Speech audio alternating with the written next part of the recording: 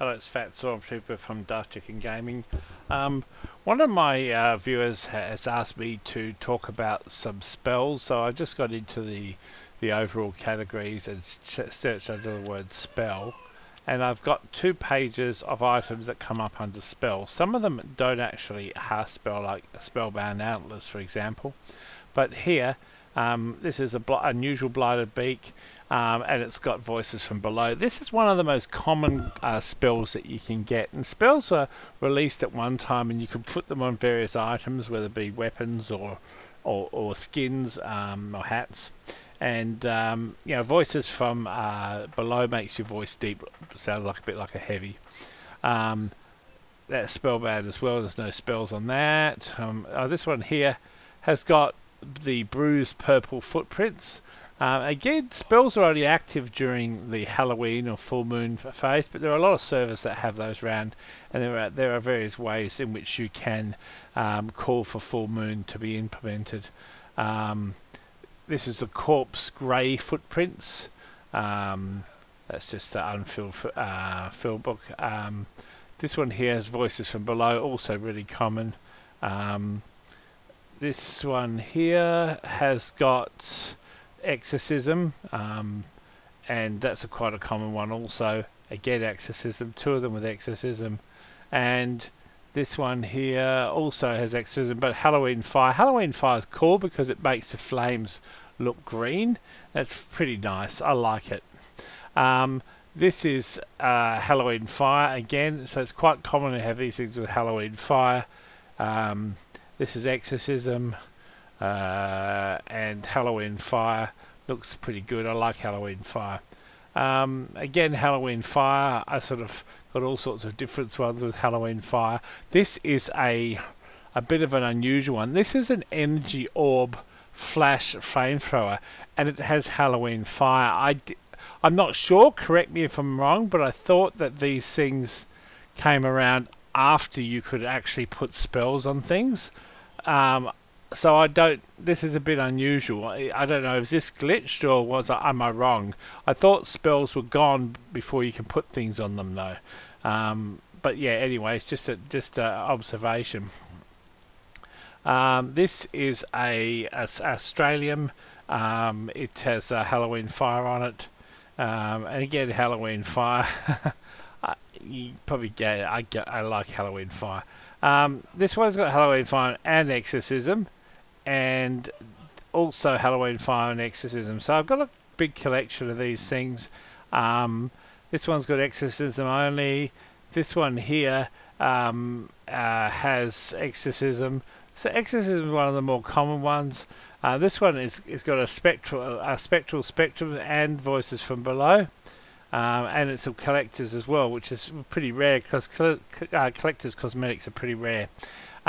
This one here has exorcism and these pumpkin bombs, which are pretty cool because you know they shoot out like pumpkin bombs. Now that's yeah, it looks pretty interesting when it happens. This one here has got pumpkin bombs as well, and this is exorcism. This one has pumpkin bombs. This is a genuine, but someone's put some pumpkin bombs on it. This one here has pumpkin bombs, but I don't know. Can a vintage gunslinger actually have pumpkin bombs? I don't know. I don't know how that works. That's spellbound, so it has no spells. This is also spellbound, but no spells. This one here has got. This is weird. I got this one here. Gifted, and you know it's got pumpkin bombs and exorcism on it, so it's a spelled golden frying pan. This is an interesting item. This is a painted cow mangler. There are only about 8 of these round. This one is it's called the Power of the Void. It's in Balaclavas Are Forever. It's a relatively, you know, it's a named item that people have heard of, and it actually has an exorcism spell on it. Again, Dead of Night, Sinister Staining. This is a cloudy moon Coffin kit with Headless Horseman Halloween. So this is a really rare unusual with a spell to boot. Haunted Metamedes, Bruised Purple. This one here is a Cloud9 Antlers, but it also has Voices from Below. Again, another unusual with violet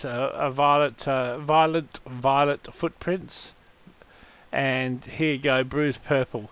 So two engineered NG Misks with Bruised Purples. This one here, Spectrum spell, and this one here is quite good because it's got both putrescent pigmentation and the violet footprints. This one again, footprints and spectral spectrum. Often if you look in the haunted items, a lot of those for some reason ended up with spells, I guess because they can be used at the same time.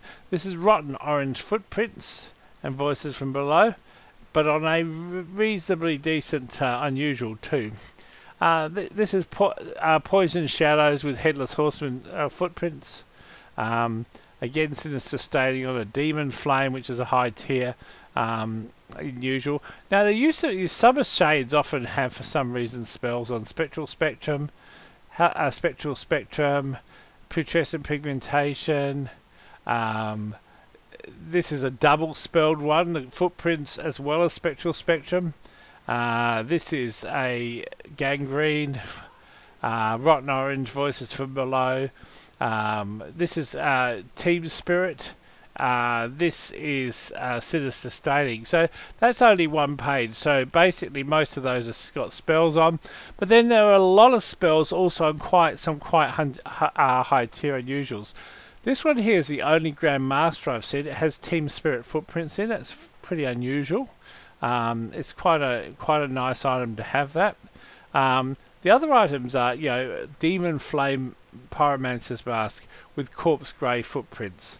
This one here is Knife Storm, okay, and Pyromancers with Voices from Below. And I mean, these all have spells. I mean, this is even this one has Rotten Orange footprints. But look at this here, Green Black Hold with Corpse Grey footprints. Chromatic Corruption on Scorching Flames. This is Dark Blaze, which is a really high tier item with Headless Horseman footprints. Dead Presidents and with Arcana, this has also got. Has this got any spells on it? Yeah, Headless Horseman's footprints. So there are some really good spells on this. I mean, this is another one I like, the Dig Root Experience, Bonzo the All-Gnawing, and it's got the putrescent, so it's got a Halloween effect with a Halloween item. It's a Killer Exclusives.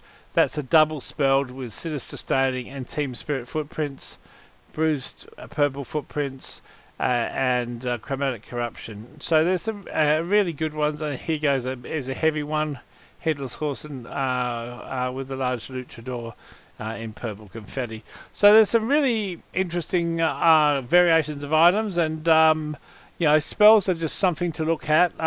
Probably my favourite spell is this one here, Chromatic Corruption, which is there's some distortion of the light around the hat, which looks pretty good. This one is also an unusual to boot. That's probably one of the rarer ones, Chromatic Corruption, and it's one of the ones that I tend to sort of look out for. Peace.